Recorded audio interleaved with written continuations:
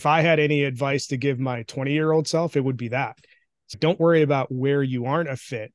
Jump in based on the things that you are a fit and then figure the rest out. Yes, absolutely. And I would say one of the highlights of the military hiring system, I guess we'll call it, is that your future success is determined on your present and past performance. So the idea is that if you are effective and if you're highly effective in your current position and you've had a record of sustained performance, you can be expected that if we put you into the next higher option, that you will succeed there. And the goal is to keep gradually moving you up in capabilities until you either hit your cap or you're at the top. And that's how we develop our leaders.